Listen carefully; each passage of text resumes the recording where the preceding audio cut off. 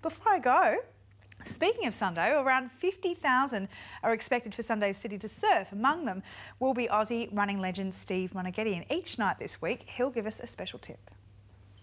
It's Monday night, so tomorrow's probably your last day to have a really good hit out. So if you're running the 4, the 12, the half or the marathon, you know, give yourself a good workout tomorrow because you've still got enough days leading into the race. So enjoy working your body a bit harder and then you'll be able to freshen up leading into the race on Sunday.